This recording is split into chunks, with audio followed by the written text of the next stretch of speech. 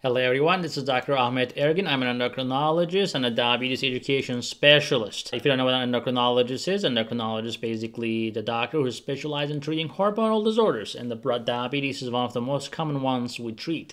So, I am going to tell you today if diabetics can have grapes. Let's get started.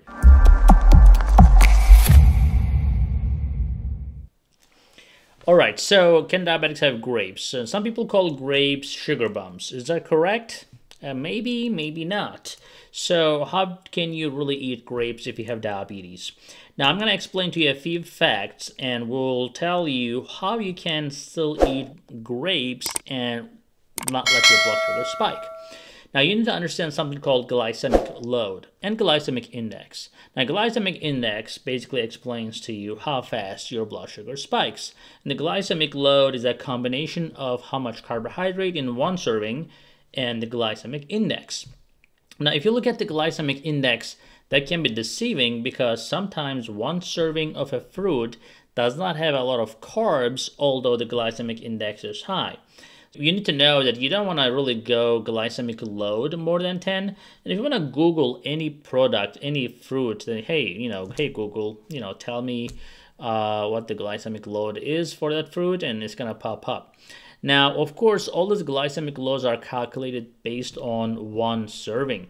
Now, one serving is a little weird in some cases because most people do not really eat just one serving of fruit.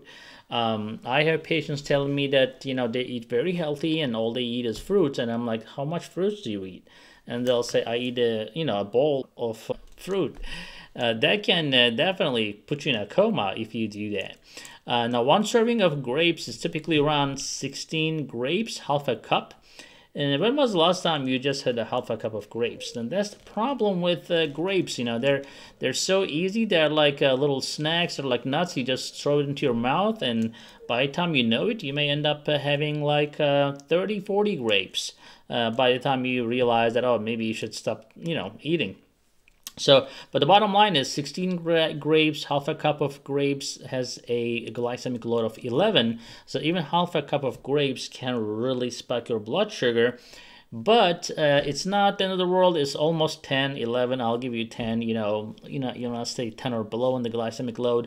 If you're going to have half a cup of grapes, if you want to count it as 16 grapes, be my guest. But remember, you have to also include that in your total carbohydrate allowance.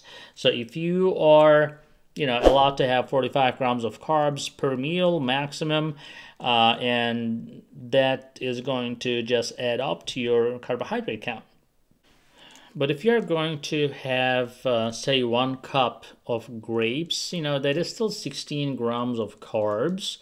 But since glycemic load is a little bit on the high side, it will probably spike your blood sugar regardless.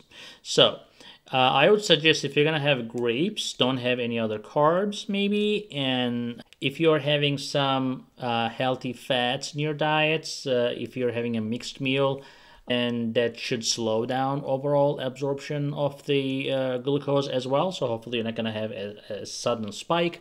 But if you're having a low sugar and you need to fix your low blood sugar, that may be actually a good option to raise your blood sugar fairly quickly. Now let's compare the two apples. Now apples have a glycemic load of 6, and that's very good. And it's rarely ever people eat more than 1 apple, right? So that's why I think apple is a better choice, because you are basically having 1 apple, glycemic index is low, a small apple is around 15 grams, and you have your fruit, and you're good to go.